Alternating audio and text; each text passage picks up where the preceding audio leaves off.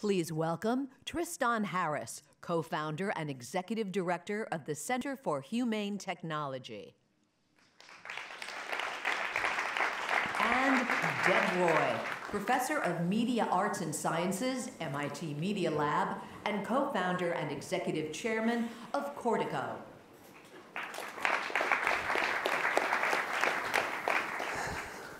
Well, welcome, Tristan Harris, to the Media Lab. Thanks for having me. Good to see you. Can you hear me? Good to see you. So I think we should just start off by hearing a little bit about this event. You just had a big event in San Francisco 2 weeks ago. What was that about and what happened? Yeah. So for those who don't know the background, what brings us here, I run a nonprofit called the Center for Humane Technology, where we focus on realigning technology with humanity from a self-destructive path to a non-self-destructive path, specifically working on issues of social media, device addiction, polarization, things like that. And we held this event in San Francisco 2 weeks ago to move from a kind of incoherent agenda of scandals and grievances. If you ask people what's wrong with the tech industry right now, and when I say the tech industry, I mean social media. So if you ask people what's wrong with Facebook and Google, you get, oh, they screwed our data, they're polarizing people, there's these elections, something about Brexit, something about the 2016, but it's not coherent. No one can tell you what's wrong. And so we invited 300 people from the founder of Apple, the founders of Lyft, Pinterest, design teams, non-civil society groups, activists, media, to set a coherent agenda about what's wrong. Because if you think about, for example, the problems of tech addiction, like we're hooked to our phones, polarization, why are we so polarized? Outrage, why does it seem like all of our politics is just outrage all the time? Vanityification, why are kids so obsessed with how much attention they're getting from other people and everyone has a YouTube channel?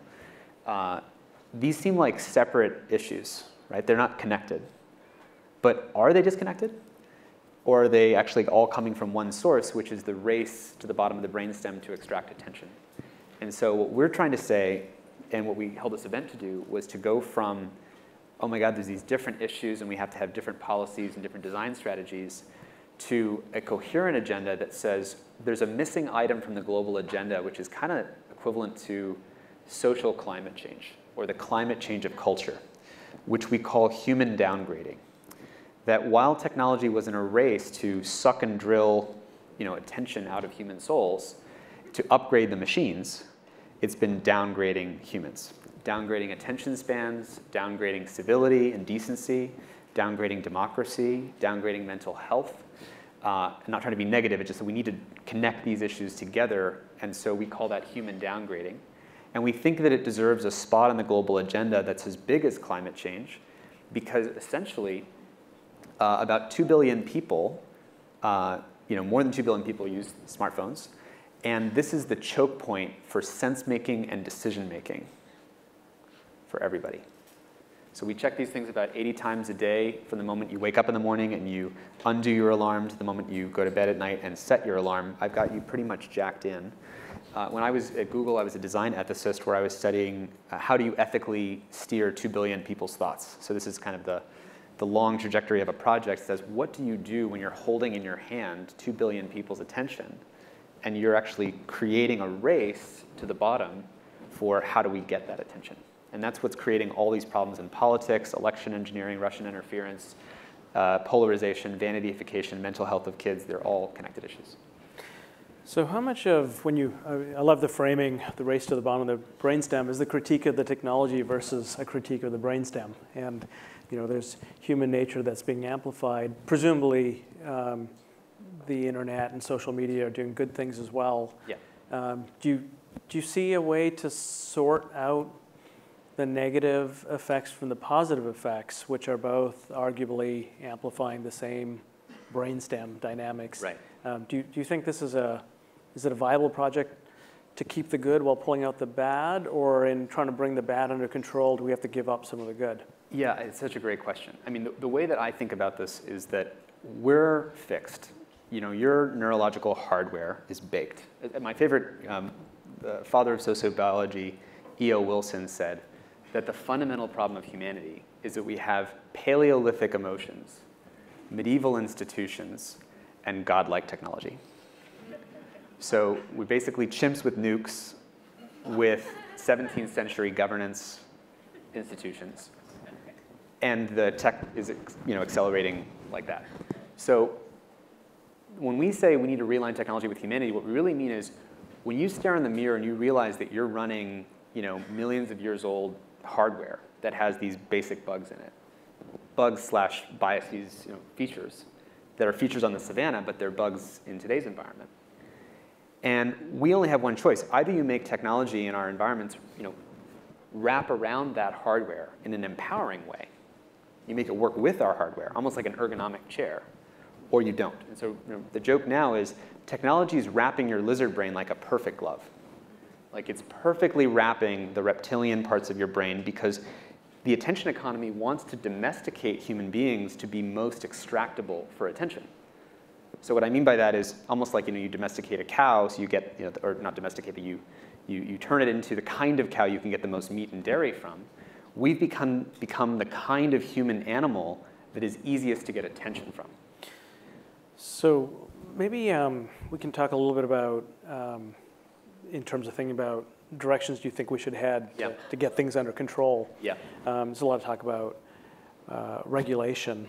Now that means one thing if you are running a company, you think about regulation, but you put the word self in front of regulation, self-regulation, and maybe if we think about it at a couple of different levels, there is an entire country or maybe even the species self-regulating, and we don't really have a global, I don't think the UN is up to the job perhaps, but each government, right, and here in the United States, obviously there's a lot of activity now in Congress thinking about how do we regulate. So let's take that as one level.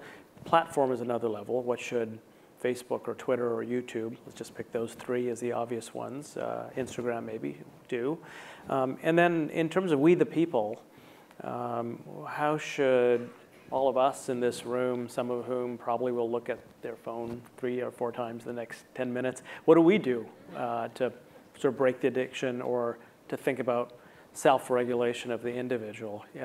So I've just stacked up enough to keep us going for 10 minutes. So just use all the time. 3 levels at least, maybe, or are there more than 3 levels? Would be another. Well, so when you think about regulation, I think I always go back to Marc Andreessen's quote that software is eating the world, because it's important that when we're tracking all these issues, we track them historically and also where they're all going. So these are all trends. So when Marc Andreessen said software is eating the world, what he really means is software and technology can do everything that it can do more efficiently, so it'll gradually just eat up every domain of life. Used to have Saturday morning cartoons controlled by some human beings that are deciding, maybe you have some child psychologists you hire who are asking what's good for kids. And then you say, no, software can do that better. Let's have YouTube for kids gobble up that part of the attention economy. You have elections run by the public square, governments, the Federal Election Committee, but then Facebook comes in and says, let's make election advertising more efficient, so they come and gobble up that part of it. But what you have when you have technology or software eating the world is you have deregulation eating the world. You have privatization eating the world. Because what used to be a public domain of life, like Saturday morning cartoons or teenagers' mental health or elections, suddenly gets gobbled up by the incentives of whatever Facebook wants to do. And what's in Facebook's best interest is not in the best interest of Burma or Sri Lanka or Angola or the elections of the United States. So I say that because thinking as a policymaker, there's 2 kinds of policies. Once you realize that we've deregulated something that used to be protected, like let's say with elections, we used to have fair campaign ads. So 7 p.m. on a Tuesday night, it should cost the same amount of money for Hillary Clinton or Trump to run an ad. But then when you let Facebook gobble that up, suddenly all bets are off. It's a totally different system run by an auction, by a private company incentivized to do what's good for Facebook. So the first thing we can do from a policy perspective is recognize what were protections that we lost, that we want to bring back. So how do you bring back fair pricing in elections? How do you bring back protections for kids' mental health? Protect Saturday mornings, things like that. Then you have the new issues of how do you regulate something that is essentially a global platform that, I think what people misunderestimate or underestimate massively about this is the scale and uncontrollability of these digital Frankensteins that are basically influencing the elections, the cultures of societies where they don't even speak the language. So for example, how many people here know about the sort of pedophilia stuff that's on YouTube? Have you heard about this? No? I'll give you a couple of examples. So if you didn't know, Facebook is more than 2.3 billion users. That's more than the size of Christianity. YouTube is 2 billion users. That's about the size of Islam. And when you think about that scope of psychological influence, you think, okay, well, these are just tools. Why should the platforms be responsible for what they're doing? But in fact, when you hit play on a YouTube video, 70% of the plays on YouTube now are driven by the recommendation system because they're calculating what's best to show you. So the example here is you're about to hit play on a YouTube video, and you think, I'm going to watch this one video, and then I'm done because I got to get back to solving all these problems. But then what happens is you wake up from a trance 2 hours later, and you're like, what the hell just happened to me? And the reason that that happened is when you hit play on that YouTube video, YouTube in its server wakes up like an avatar model voodoo doll-like version of you. And based on all the clicks you've ever made, that's like your hair clippings and your nail filings, it makes this voodoo doll act more and more like you. So then they can prick the voodoo doll with 100 million videos and say, well, if I pricked you with this Alex Jones video, or this pedophilia video, or this conspiracy theory, this is how long it would get you to stay. And it's calculating and simulating so many different possibilities on your little avatar that it's an asymmetric relationship.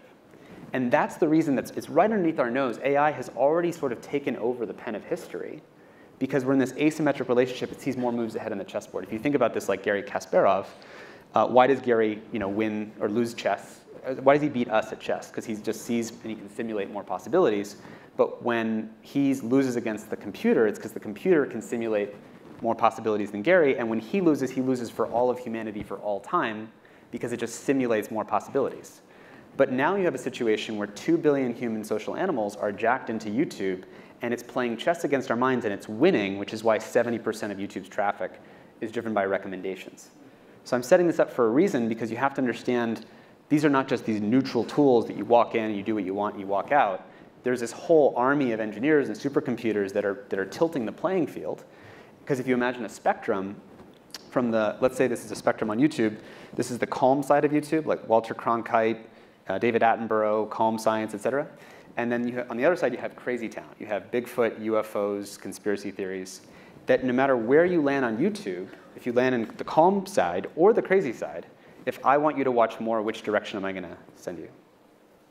I'm always going to send you that way. So it tilts the whole playing field in this direction.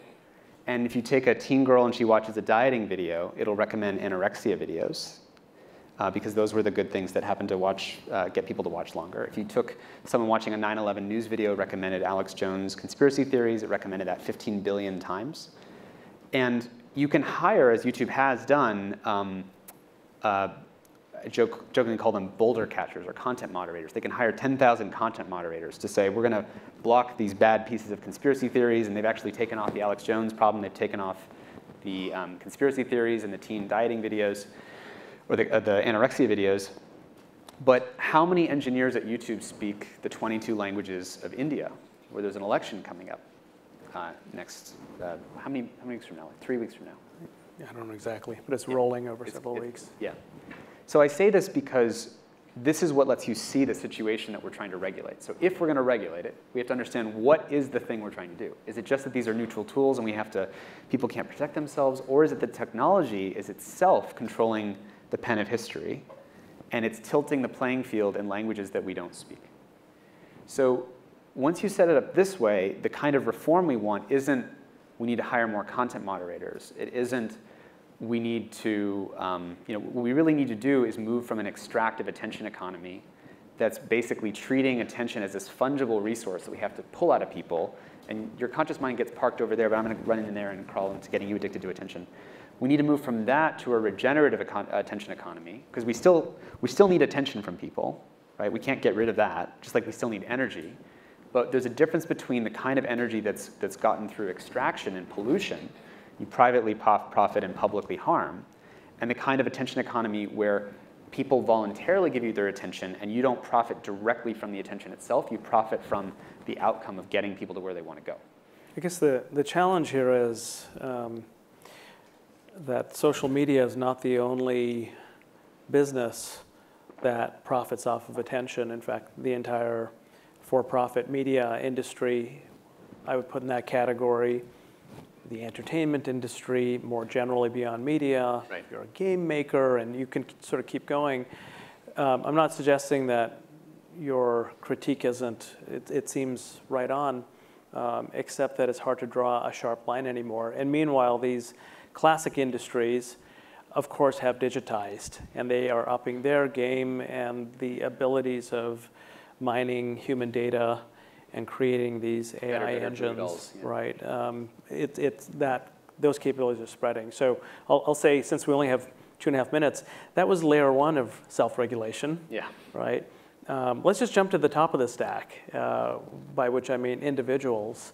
I think you've really convincingly used the analogy of an addiction, and that the maker of the addictive substances have this asymmetric power of AI and technology, and there are responsibilities that go with it. And I think I think the platforms are grappling with how to balance profit with that responsibility. And there's the underlying threat of regulation with a really blunt instrument, like Sri Lanka says, oh, we can regulate. It's called the off switch, right? And a lot of good stuff turns off with it. Right. So that's sort of a kind of platform and sort of government regulation. How about individuals? I mean, if we have an addiction, there's certain things we can try to do to self-regulate, and to do you have any any sense of what we should be thinking about on that front? Just again. Well, the reason that we focus on this asymmetry and the voodoo doll metaphor and all that is because it's so asymmetrically powerful that we need the companies themselves to change their behavior, because we actually inhabit this environment. It's our new social environment.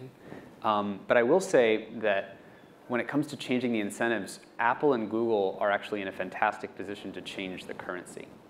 So they're like the central banks of the attention economy. They're like the Federal Reserve. So the App Store, the notification system, the way your home screen works. Right now, they say we're just building this set of icons, and every icon can choose what it wants to do. And basically, once you open that icon, it gets full screen access to the screen, and it has root access to crawl into your nervous system and do whatever it wants. But they could say, hey, what do we want this to be for? Maybe instead of apps, we actually have things that are just about helping people with their life. Meaning, you're right that in every other medium, in gaming and media, there is an attention economy. But the reason I was so optimistic about this field is that this is the one place where technology doesn't have to replicate those other dynamics. It could be about how do we just help people have what they want. And one last example, since I know we're over time, is let's say you wanted to be out there dating. You're looking for connection. And today, you open up one of these apps or something, and the incentive is to keep you swiping for as long as possible, turn your faces into a slot machine. And what this other new world, this regenerative attention economy would work, is that these companies would use all their data and all their power to say, okay, Deb is looking for connection. Like, who can help Deb? And there's like red alarm bells going off, and Facebook like scrambles and says, okay, gosh, what are we going to do to help Deb? And they look through his social network and they say, hey, he has this friend who's really good at hosting dinners, and we can offer him a choice to send her a message and say, hey, would you be willing to host dinners for single friends? And Facebook could say, oh, no, we have this other choice. We have this list of friends who like going to salsa classes, and that's actually works really well for helping people who are single. And I'm saying this because this is like flipping the competition around. They're still competing, but they're competing to help people, not to hook you. Sounds like an idea for a new non-profit social media company. Thank you so much, Tristan. Exactly. Thank you.